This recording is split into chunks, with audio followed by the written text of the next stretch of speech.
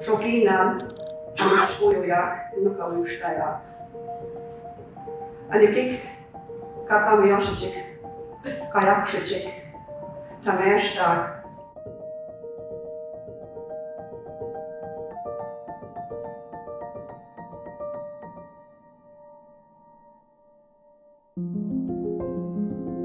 The Métis Nation is at a critical turning point for the protection and revitalization of our Métis languages.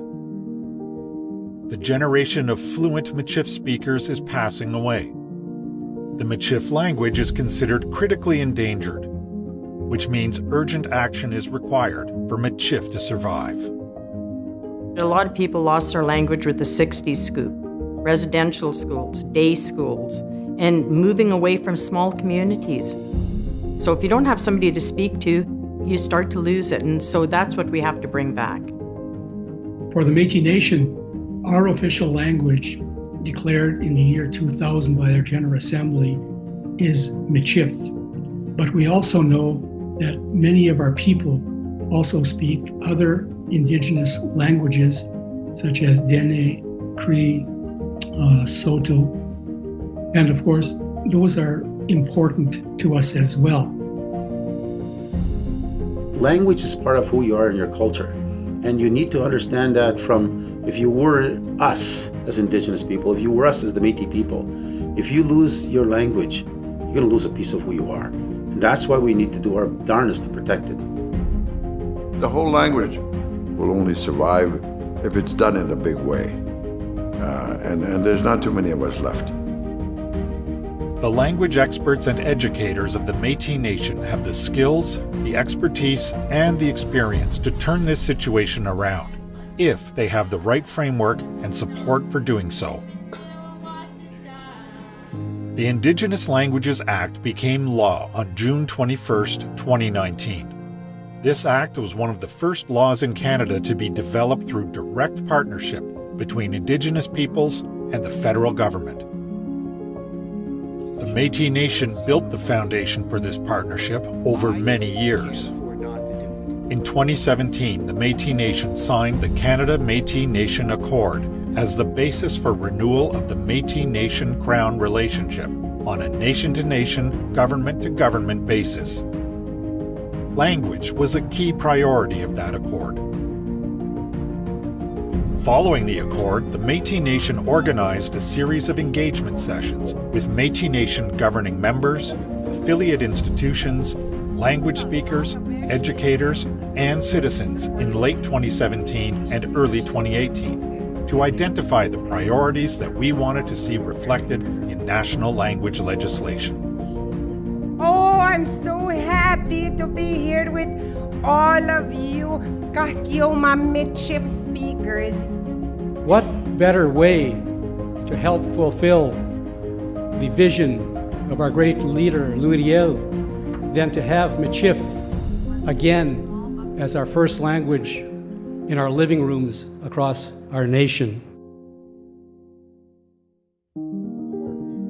In 2018, the Métis Nation, along with the Assembly of First Nations and the Inuit Tapiriit Kanatami, entered into a formal co-development process with the federal government to draft legislation on Indigenous languages.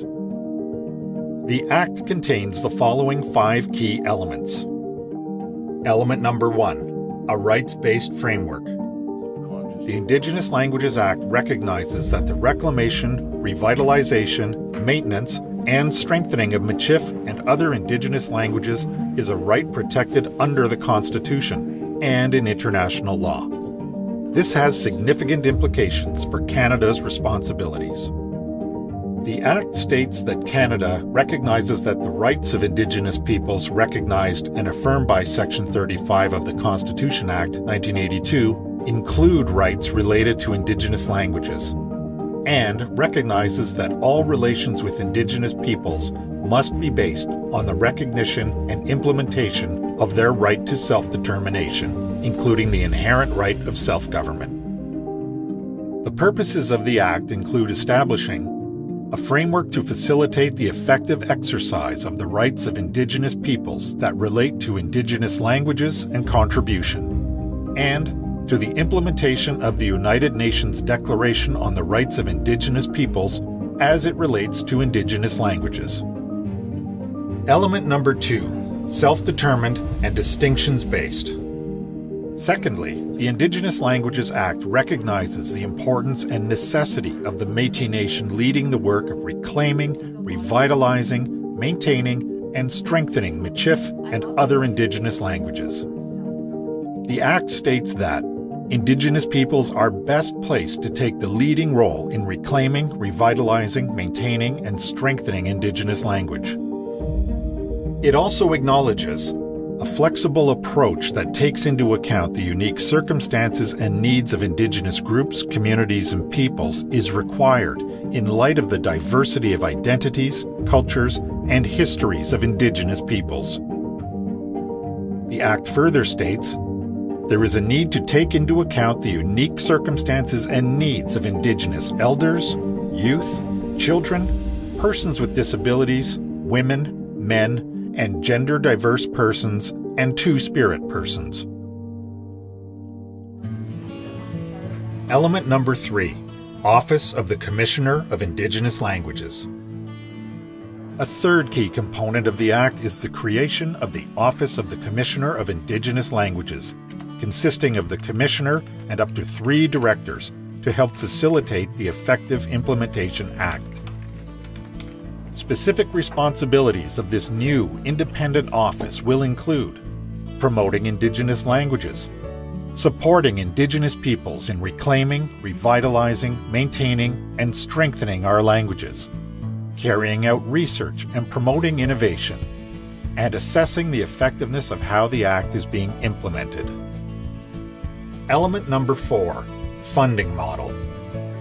Fourth, the Act sets out a clear commitment to changing the way that the federal government funds Indigenous languages and supports. The Act requires the federal government to ensure that funding for Indigenous languages is adequate, long-term, and sustainable. It is up to the Métis Nation to define what adequate, long-term, and sustainable means for us. Element number 5, Consultation and Evaluation. Finally, the Act requires further consultation with the Métis Nation and other Indigenous peoples as part of the implementation process. There will also be formal evaluation processes, including through the new Office of the Commissioner of Indigenous Languages. The Métis Nation will continue to work with the Métis Nation governing members, affiliate institutions, language speakers, educators, and citizens to ensure our voice is heard during these processes. Language is so important to identify with the nation. It's going to be exciting to see how we can keep it alive.